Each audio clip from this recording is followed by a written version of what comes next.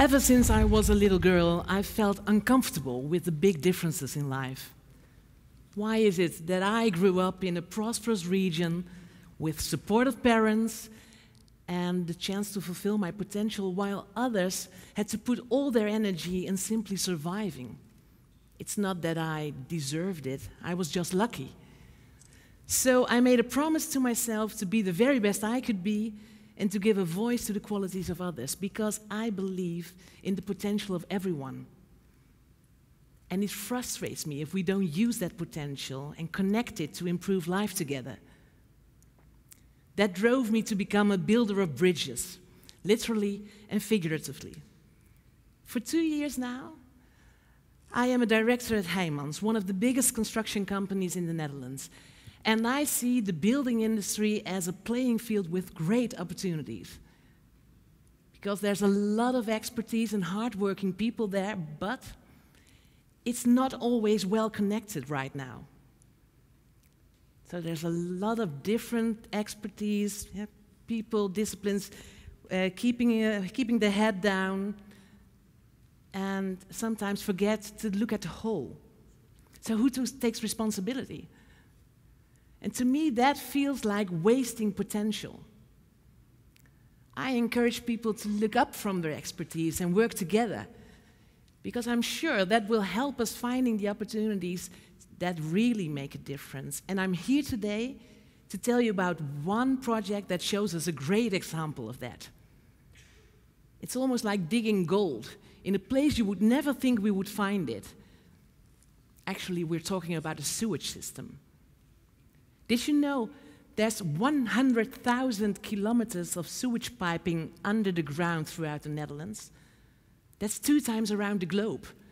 And did you know we all flush away 120 liters of wastewater through that system every day? We think it's filthy and we want to get rid of it very quickly. People see it as unusable, but that's a misunderstanding. Because did you know the average temperature of sewage water is 18 degrees? I would really call that warm water, wouldn't you? And there's a big need for that every day. The funny thing is,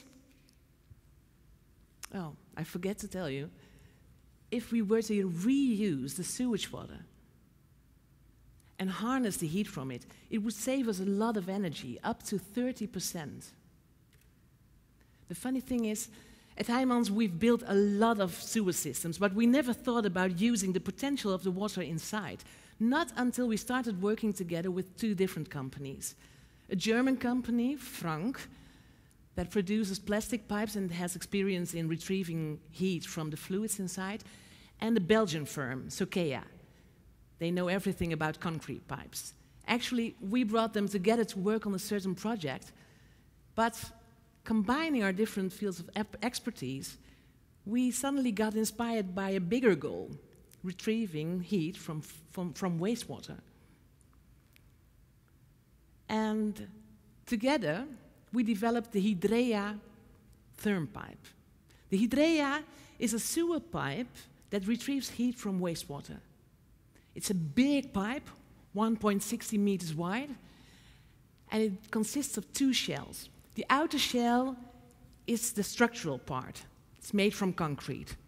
The inner shell has a heat exchanger in it, and that heat exchanger contains fresh water that uses the sewage water as a heating element.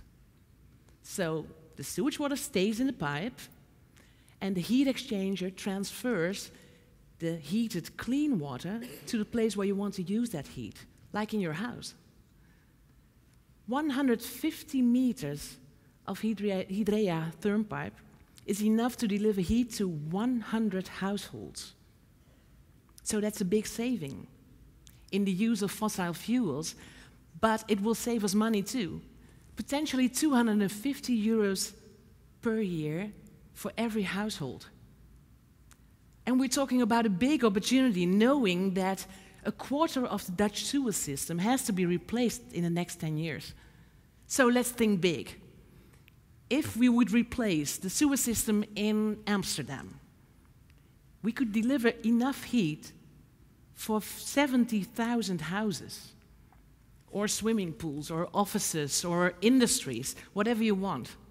So isn't it amazing that something we see as waste can turn into something so valuable? And to me, the example of the Hydrea shows us what can happen if we find the opportunities, making use of different potential. In fact, it's a simple idea. Some of the parts were already there, some of them not. We only had to connect our expertise to make it work. This is the kind of bridge building that I'm so passionate about. And I really think this brings us a step closer to building a sustainable and energy-neutral city. There's still one hurdle to take. Several parties, like a municipality and a water board, have shown their interest in the Hydrea already, but we haven't found a place for applying the system yet. The thing is, there's no contractor that owns a sewage system and delivers energy at the same time. So what we need is partners who are willing to step out of their own box and connect their different stakes to serve a higher goal. That, again, is a request for bridge builders. I believe real breakthroughs in the built environment will occur when we set higher goals and connect different expertise. I believe in the value of building bridges among people and their ideas, because together we create tomorrow's world. Thank you.